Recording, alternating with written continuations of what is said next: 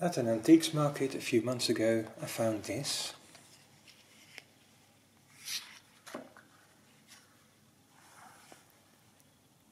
It's an antique die for a game. It's in the shape of a rhombicuboctahedron, which has 18 square sides and 8 triangular sides. These triangular sides have no mark on them, so those don't take part in the game, so it's essentially an 18-sided die. 6 of the sides have letters on them, and the other sides have the numbers 1 to 12. I did some research, and it turns out that this was probably made in the 1880s, 1890s or early 1900s. It's made of serpentine stone or serpentinite, and it was made in Zöblitz in the Erz mountains in Germany. Zöblitz is very close to the Czech border, and that is where they can mine these this serpentine stone. There are instructions for the game as well here, and that's a bit fragile, so I won't take those out.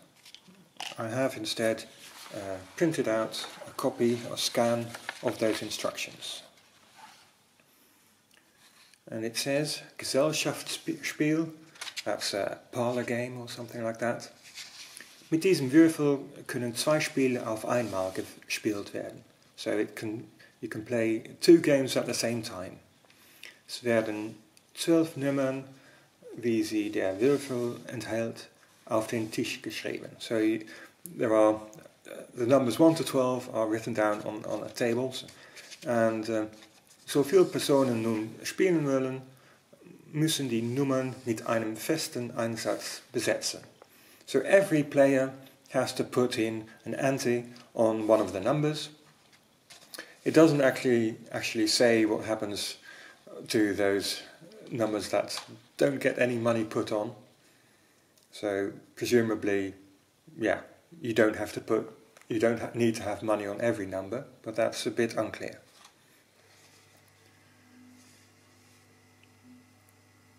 Wer eine Nummer wirft, zieht den daraufstehenden Besatz als Gewinn. So if you throw one of these numbers and there's money on that pile on the table, then you can take that and you've won that money. Ist aber den Fall eingetreten, dass eine Nummer schon abgespielt ist und es trifft jemand eine solche, so muss sie als Strafe wieder besetzen. So if you throw a number that has already been taken by somebody else, so that the number on the table is empty, then you have to put in another ante on that number. So I'm not sure what happens if you throw a number that hasn't had any money put on at all, so if there are fewer than 12 players, but who knows. And then it goes into the explanation of the other game, as it were, that belongs to these letters. And that's a so-called put and take game. Put and take games are quite old.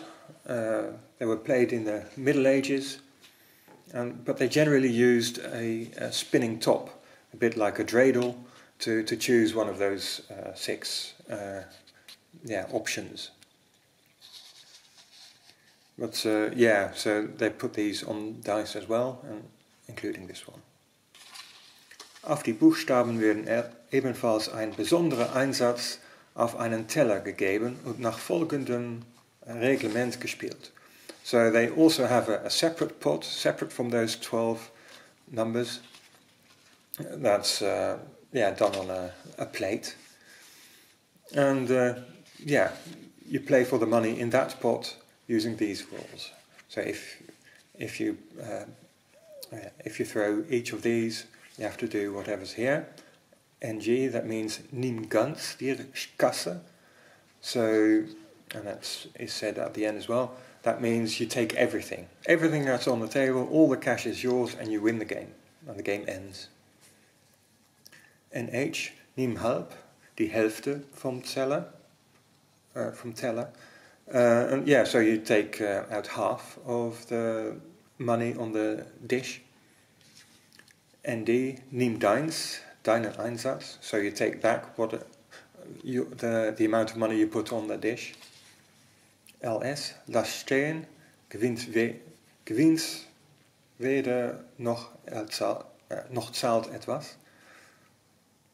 So this is just a dummy throw.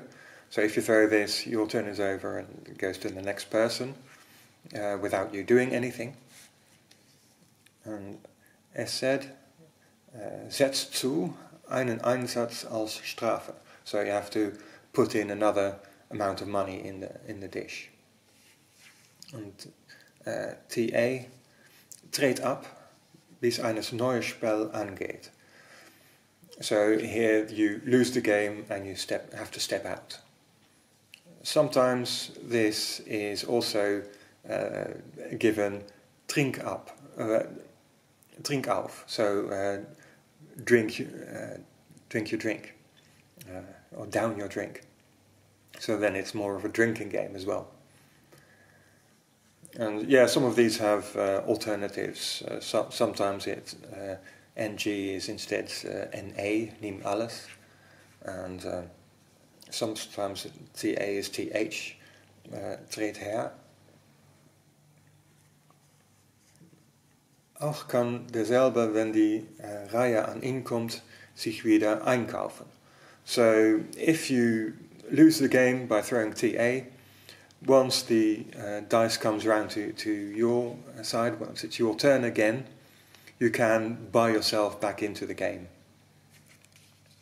And here it says, wer aber NG den Treffer wirft, zieht den ganzen auf dem Teller und auf dem Nummern stehenden Besatz und das Spiel ist aus.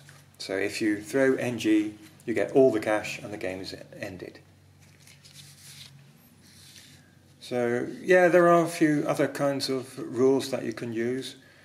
Apparently, this first game with the numbers, people would also not do all these 12 separate pots, but yeah, just do a game where people have to reach 100 before anybody else. So yeah, each number you throw is added to your total, and the first person to reach 100 wins the game. Or if you throw NG, of course, you win the game prematurely.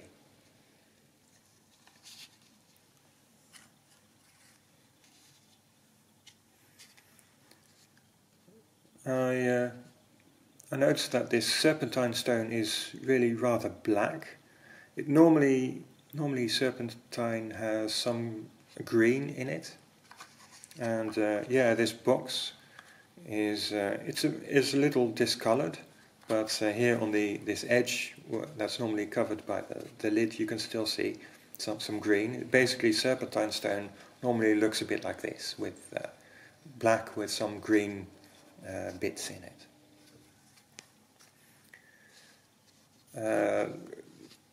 Yeah, some of these dice have been attributed to Roman times, but that's obviously false.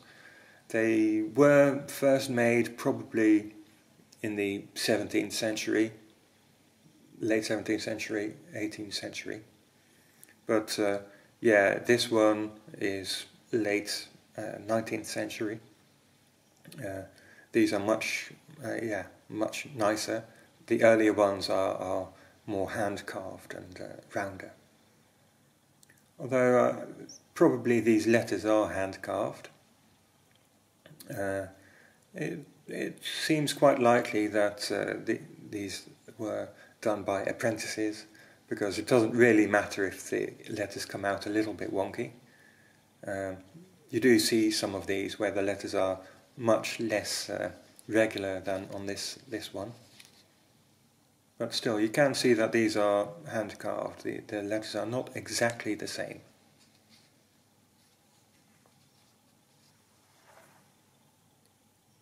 Anyway, this was an interesting playing die from Zöblitz in Germany. Thank you for watching.